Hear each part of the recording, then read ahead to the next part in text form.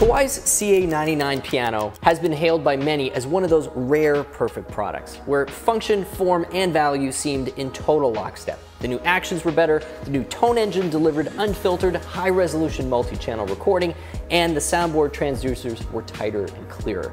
So I honestly didn't think the CA99 had much more to give. Short of more speakers or a completely different action, none of which made any sense since Kawai's already offering all of that in the Novus line, I just had no idea how or why they'd touch the 99 with a 10-foot pole. So as the last CA99s are being sold off of dealer floors around the world, let's see if the CA901 is a major upgrade or simply a relabeled 99, which may not actually be a bad thing. Today, we're gonna compare the sonic experience, the action, the headphone experience, Bluetooth audio quality, interface use, and the cabinetry, and answer the question of whether Kawai did the impossible and improved basically a perfect product, or worst case, moved the needle back. Let's find out. Now, when it comes to sound, there are several aspects here that we need to cover. Let's first talk about the tone engine itself. Both of these instruments use the newest versions of the Harmonic Imaging XL with the rendering engine, but the new CA901 has the competition SKEX loaded up on it,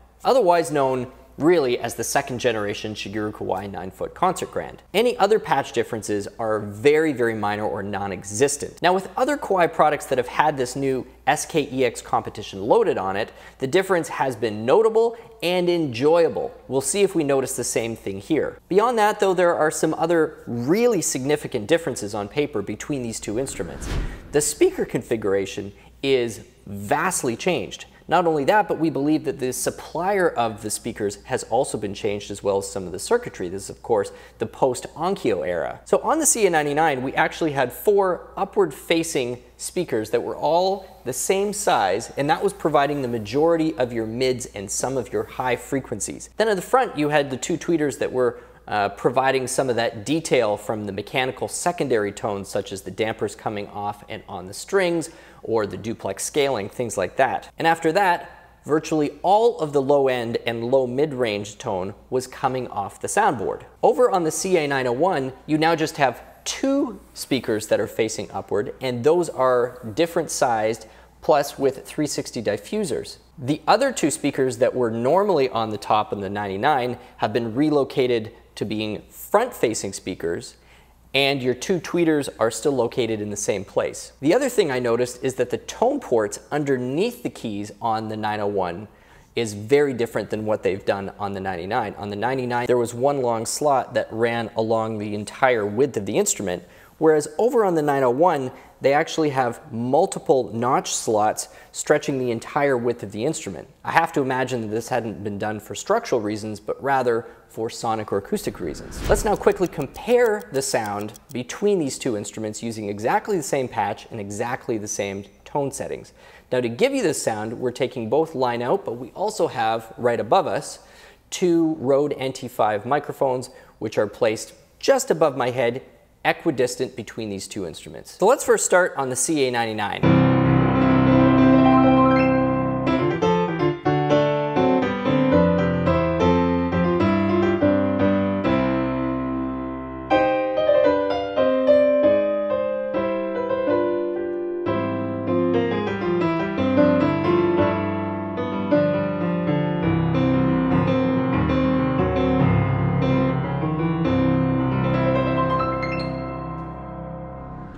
Okay, so this is on the SKEX Concert Grand, so it's the original sample. It's, we are 3 notches down from the top volume, and so it's got a bit of a brassy presentation out front. Very clear and no harshness in the super high end. But definitely kind of a pronounced upper mid-range.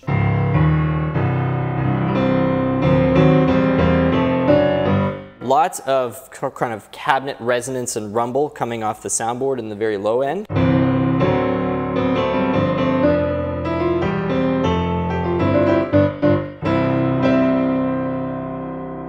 Now let's hear how the 901 compares. As I said, same settings.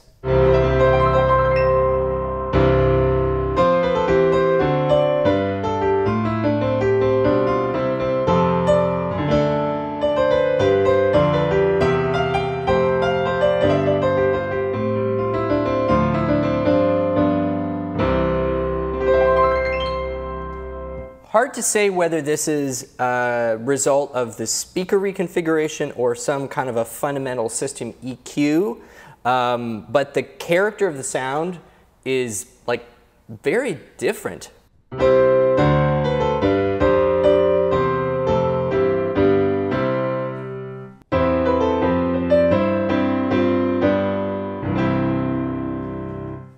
That kind of upper mid brassiness on the 99 is just completely gone here. When I first did the 901 deep dive, I think I made the comment that the gap in speaker presentation or the sonic experience of playing the 901 versus, say, the NV5S had really shrunk compared to some of the previous CA iterations versus what they were doing with the Novus. And yeah, I'm really hearing it now, especially when we've got the side-by-side.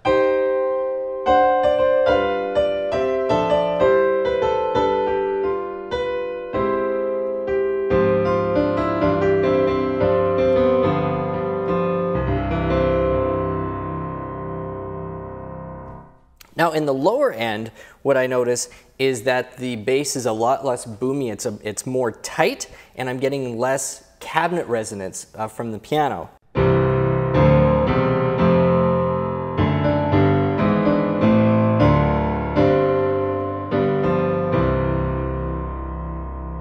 Now, let's switch to the competition.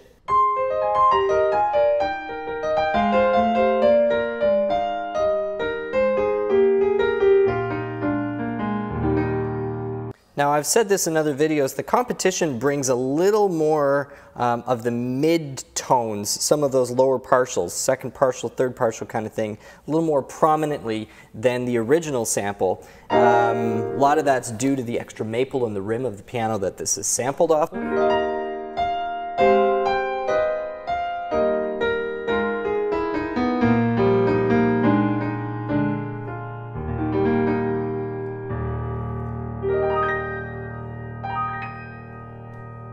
And also in the top, the attack of those treble notes are just a little thicker. I like how they did the duplex on the newer versions of the Shigurus versus the originals. Just slightly thinner and a little more glassy.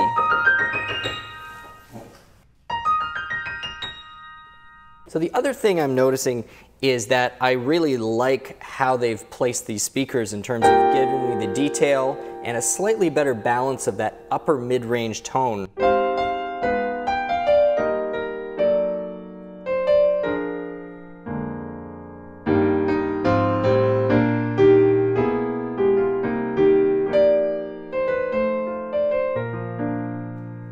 Your impression of the sound stage on a 901 is dramatically better than the 99. So I've talked about this on the Novus videos where you can close your eyes and really visualize yourself in front of a piano with all of the detail coming from left and right and hearing the hammers striking the string and being able and having that be so precisely presented that your brain can actually visualize what's going on. And that's kind of a very crude description of, you know, what people describe as the sound stage.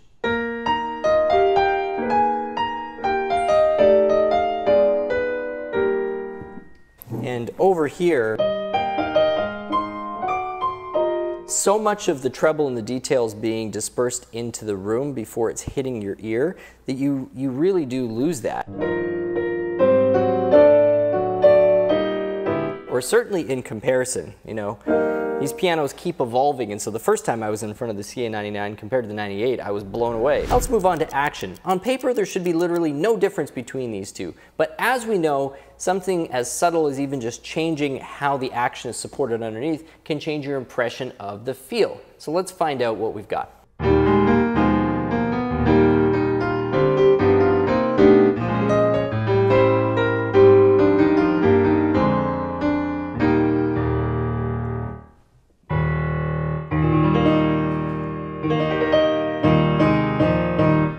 The only difference I'm hearing is I actually hear a little bit more, or I feel more of the piano coming through the keys here. I don't know if that was a desired effect by Kawai, but I do know that other manufacturers such as Roland have started implementing haptic key sensation in their top model, the GP9. This very well could be something intentional.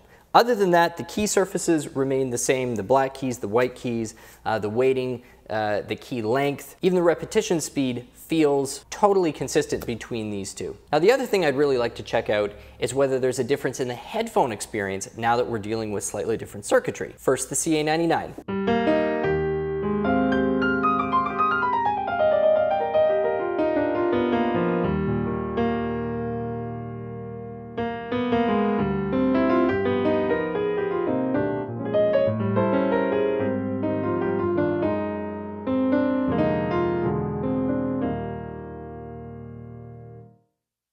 And over to the 901.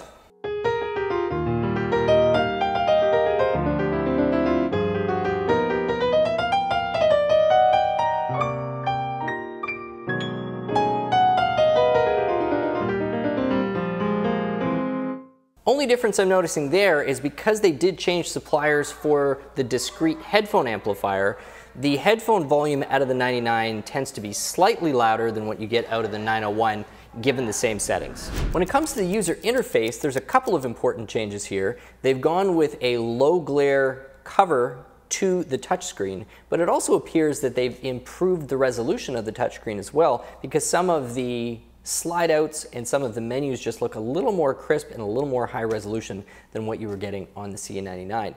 The responsiveness and the refresh rate also seems to be improved slightly. Now, the last difference we're going to focus on here is the Bluetooth audio, which isn't something that we usually touch on more than simply addressing whether it's there or not. But in this case, because the speaker quality in the speaker system is so high that I imagine a lot of people are using this as a stereo as well as an instrument, I think it's worth addressing, especially since the Bluetooth version that the CA901 comes out with is now up to 5.1. I believe the CA99 would have still been using a 4-point-something version of the Bluetooth audio. So there could be an improvement in fidelity here, but in combination with that, with the reconfigured speaker system, let's find out what we get. Okay, so I've got my phone as the audio source, and we are going to Bluetooth into first the CA99, then the 901, again, identical settings, and let's just hear the difference.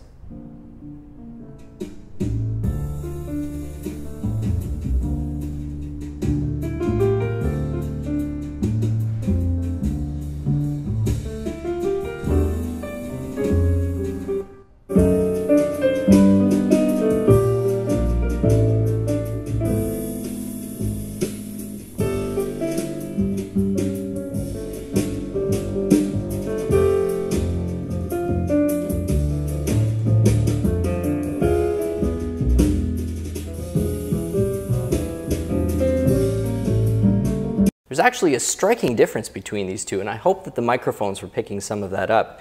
The bass on the 901 is more prominent and definitely more tight, and it feels like there's a better separation between your lower bass tones and your mids and your highs. The mid-range frequencies on the CA99 are definitely more prominent when you're listening to Bluetooth, which is consistent with the playing experience itself. We were talking about the fact that sort of those mids and upper mids were a lot more prominent, but there's much less bass definition on the 99 when you're comparing it to the 901. It sort of feels like the bass just disappears a little bit into the back, and you've got quite a bit of washiness occurring kind of right through your lower mids into your upper mids.